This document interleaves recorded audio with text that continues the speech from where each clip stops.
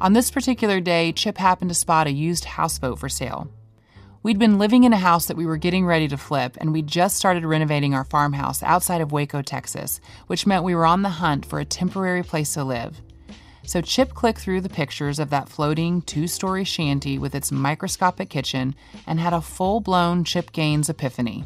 I really thought to myself, how cool is this going to be? Move the entire family onto this houseboat.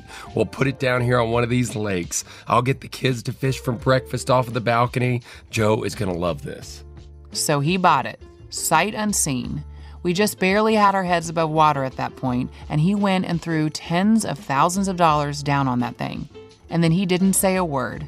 He had it shipped to Waco on a monster tractor trailer and couldn't wait to show off the surprise when it finally arrived. After all our years of marriage, he was still clueless about how I might react. I had no idea any of this was going on, of course. But right around that same time, on some random weeknight, I received a phone call from an out-of-state number I didn't recognize. I picked it up. "Hi, I'm Katie Neff, and I work for a television production company," the woman on the line said.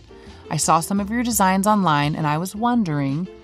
This Katie had apparently seen photos of our most recent flip house that I'd designed, the one we were living in at the time. A few weeks earlier, a friend of mine, Molly, had submitted these photos to a popular blog called designmom.com, and I'd been excited that a blog with thousands of followers wanted to feature it. It was the first time my work had ever really been featured on a design blog other than my own. I had a loyal local following back then, but no national following to speak of. "I loved what you did," Katie continued, "so I looked you up and read your blog too. I see that you and your husband work together, and I was just wondering, would you ever want to be on a TV show?" I sat there and thought, did I just hear that right? "What about us would you want to show on TV?" I asked. "Well, we just love how organic it is, that you and your husband work together. Not only do you sell homes, but you also flip and renovate them. We think it's unique, and you're a husband and wife team." She went on, and I finally said, "Well, let me talk to Chip, and I'll get back with you." I got with Chip, and he immediately said, "That's a scam, JoJo. Don't call them back." Yeah, I'll admit I was skeptical. Back in high school, I had these buddies who were always trying to get into modeling. Seems like they'd end up with an agent, some sort of a casting call. They'd wind up paying some guy thousands of dollars to get these headshots, and nothing would ever come of it. So yeah, I thought it was something like that. Joe really thought she was going to give this a shot. So I was like, "Joe, I'm telling you, there's no way this is legit. We're going to meet these people. They're going to get us all excited thinking we're going to be famous or something like that. And then they're going to say, oh, and by the way, you owe us $20,000. I somehow convinced Chip to let me call Katie back. We didn't have a lot of money just lying around, so I knew there was no way anyone could trick us out of thousands of dollars. Of course, I knew nothing about that houseboat yet. Sure enough, within a couple of weeks, Katie sent an entire camera crew to Waco to spend 5 days filming us for what they called a sizzle reel, basically an extended commercial they would put together to try to sell a television series based on the two of us and our little business. They never asked us for any money at all. They were legit, which made us wonder, why in the world would anyone care to watch us on TV? We don't even watch TV. These people have to be nuts. After the crew spent a couple of days with us, they started thinking they may be nuts too. Chip and I were horrible. We were scared of the cameras, which is hilarious because Chip is the most talkative guy I know. But like clockwork, the moment that red light turned on, he froze. My mouth was dry. I couldn't even think straight. Joe was her normal, slightly dull self. They just followed Joe around and tried to make something out of nothing. It was pretty obvious this could not make good television. We were awful. We were awful.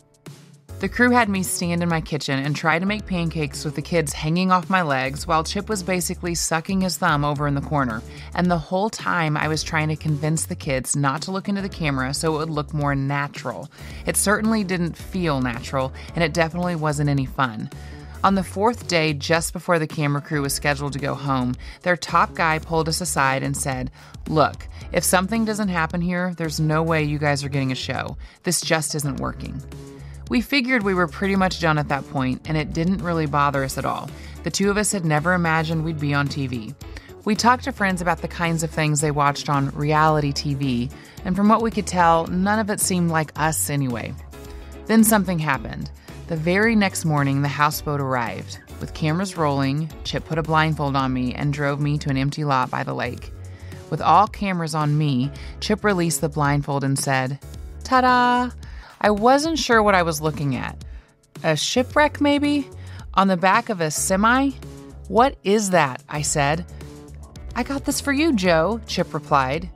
That better not be for me, I said. It was the ugliest, run-down-looking 2-story shack of a boat I'd ever seen.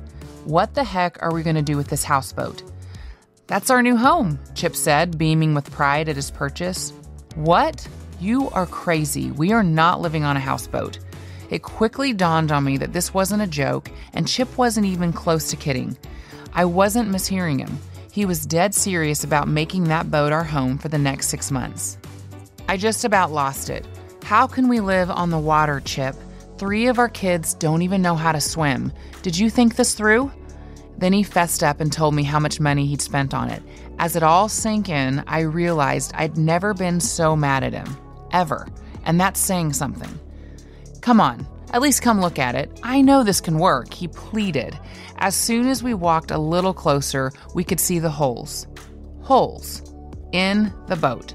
We pulled ourselves up on the flatbed and went inside to find the interior covered in mold. Someone had taken the AC unit out on top and left a gaping hole in the roof. So for years, it had rained straight into the boat. We tried turning the engine over, and of course, it didn't start. That's when Chip got angry. I think I got scammed, he said.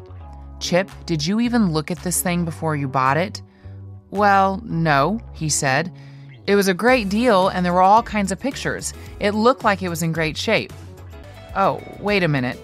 I bet the guy just put up pictures of this thing from when he bought it, like in 1980 or something. That sorry sucker. Sorry sucker, Chip? By this point, I'm trying to decide if we could scrap it for parts. My husband had made plenty of impulsive purchases. That's just what he does. He'd gone and purchased the house we were currently in without showing that to me either. But at least it was a house with a roof on a foundation. I'd gone along with it, as I always do, and over time I'd come to love that quirky shoebox of a house. We had worked hard to make it our home.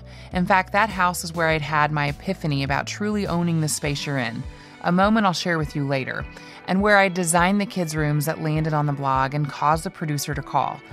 I was already pretty upset that we were going to have to leave the house behind in a few months, but to think that we might have to move into this thing was just too much. You need to return it, I said. It's paid for, Chip said. It's done. I bought it as is. Excuse me, semi-driver, I yelled at the man in the front seat. I need you to hook that thing back up and take it back where it came from. Chip made it clear to me that once he made a deal, fair or not, that thing was ours now. By that point, the cameras had totally disappeared to both of us. We just completely forgot they were there. Chip's arms were flailing around as he circled the boat, tallying up the problems he could find. My arms were flailing as I yelled at him for buying that dumb thing without talking to me first. When I finally calmed down, I saw how disappointed he was and how bad he felt. I decided to take a deep breath and try to think this thing through. Maybe it's not that bad, I said. I think I was trying to cheer myself up as much as I was trying to console Chip. If we fix up the interior and just get it to the point where we can get it onto the water, at least maybe then we can turn around, sell it, and get our money back. Over the course of the next hour or so, I really started to come around. I took another walk through the boat and started to picture how we could make it livable, maybe even kind of cool. After all, we'd conquered worse. We tore a few things apart right then and there, and I grabbed some paper and sketched out a new layout for the tiny kitchen. I talked to him about potentially finishing an accent wall with shiplap, a kind of rough textured pine paneling that fans of our show now know all too well. Shiplap? Chip laughed. That seems a little ironic to use on a ship, doesn't it? Ha ha, I replied. I was still not in the mood for his jokes, but this is how Chip backs me off the ledge with his humor. Then I asked him to help me lift something on the deck, and he said, "Aye, aye, matey," in his best pirate voice, and slowly but surely, I came around. I can't believe I'm saying this, but by the end of that afternoon, I was actually a little bit excited about taking on such a big challenge. Chip was still deflated that he'd allowed himself to get duped, but he put his arm around me as we started walking back to the truck. I put my head on his shoulder, and the cameras captured the whole thing. Just an average roller coaster afternoon in the lives of Chip and Joanna Gaines. The head cameraman came jogging over to us before we drove away. Chip rolled down his window and he said sarcastically, "How's that for reality TV?" We were both feeling embarrassed that this is how we had spent our last day of trying to get this stinking television show. Well, the guy said, breaking into a great big smile, if I do my job, you two just landed yourself a reality television show. What? We were floored. We couldn't believe it. How was that a show? But lo and behold, he was right. That rotten houseboat turned out to be a blessing in disguise. Over the course of the next 5 months, the production company's head of development, Patrick Jager, championed our show tirelessly until HGTV decided we were just what they wanted. Apparently, one of the big selling points was the authenticity we'd shown during that humbling afternoon. We couldn't have scripted it even if we tried. There was something about Chip's impulsiveness, his riskiness, combined with my reaction to his riskiness and the way we worked it out as a couple that landed us the show. A few months later, the cameras were back, and Fixer Upper was born. Our quiet little lives turned completely upside down as our life's work became a hit TV show. After years of toiling away, semi-anonymously here in Waco, trying to make ends meet while designing our clients' dream homes and doing our best to raise our 4 kids right, our world changed in a way that was much different than either of us could have ever imagined.